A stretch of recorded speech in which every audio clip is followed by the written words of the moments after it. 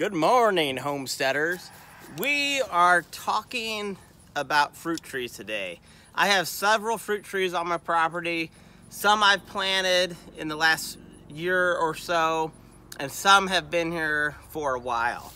So this is one of our apple trees that has been here for many, many years actually. And you can tell there's actually apples growing on it. I've had some problems with this tree, just pruning it. It seems every year it grows like crazy, and I pruned 4 or 5 other trees exactly the same way, and they grow the way I want them, but this tree always gives me problems. But thankfully, I have some fruit this year.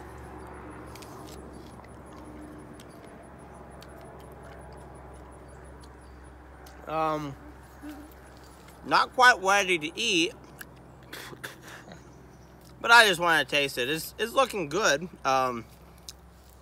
It is almost ready to eat, but I'm gonna feed this to Stella, our pet pig, who's literally hanging out at my feet at this very moment. So let's go ahead and give her a snack.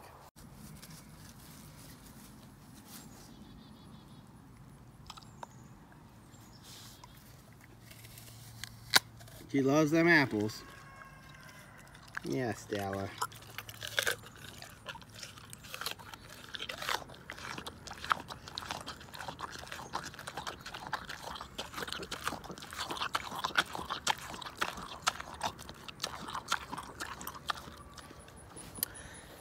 I'm at another apple tree that's only a few feet away from our other main apple tree. I do have another one planted down by the horse ring. Now this tree is a little less productive, but it does have apples on it this year.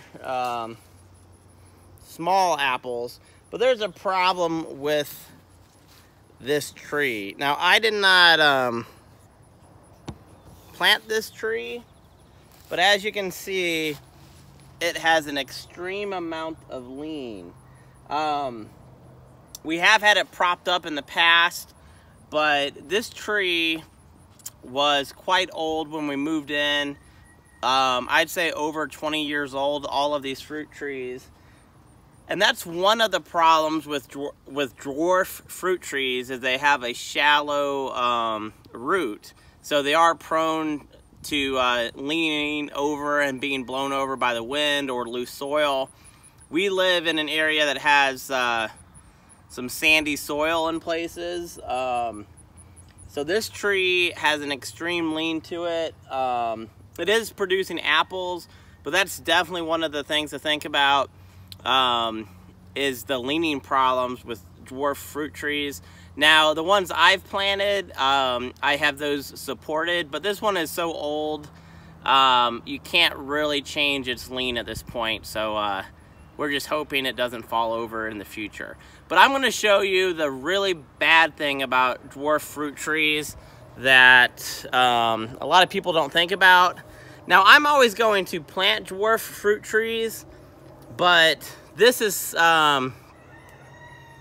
something to think about when you start planting fruit trees for the long term. So let's go see what happened.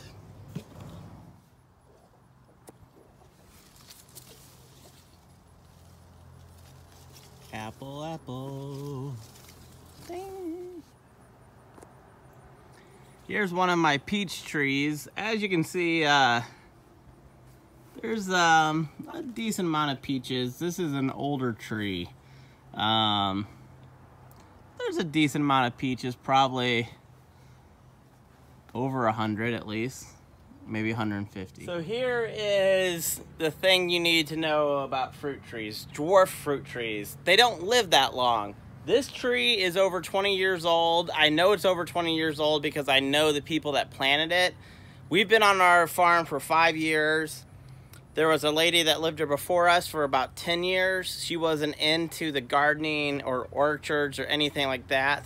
And it was the people that lived here before she did that planted these fruit trees. I know that because just by chance, I met the daughter of the owners. She came up here on vacation.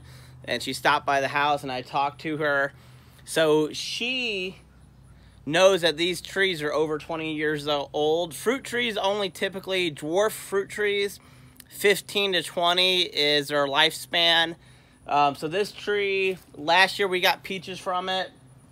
This year it's dead. There's not a single leaf on it. I mean, it is firewood basically.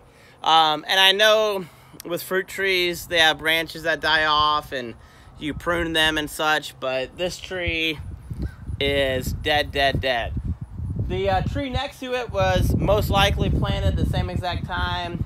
They're peach trees together. This tree has peaches, but it definitely has a lot of branches dying. I'm expecting this tree to not last long either. So again, I'm always going to have dwarf fruit trees because they're easy to prune. You get a quicker harvest. But what you need to do is long-term planting. You need to plant more fruit trees every few years so that you have fruit coming in continually. So you can't really see them, but down on the other side of the horse ring, 3 or 4 fruit trees. So I know these trees aren't going to last forever. One is dead. You just need to plan ahead with fruit trees. There's a great crabapple tree up here that I made some cider from last year. This tree, again, is probably as old as the others. We have about 7 fruit trees. We have a plum tree as well that were all planted by the owner before the owner that owned our property. So these are older trees. We've been enjoying them, but we're just planning ahead that they're not going to be here forever, and that means planting more fruit trees. So I hope you enjoyed this video. If you got any comments, tell me about your dwarf fruit trees. Like, subscribe, comment, and have a great day.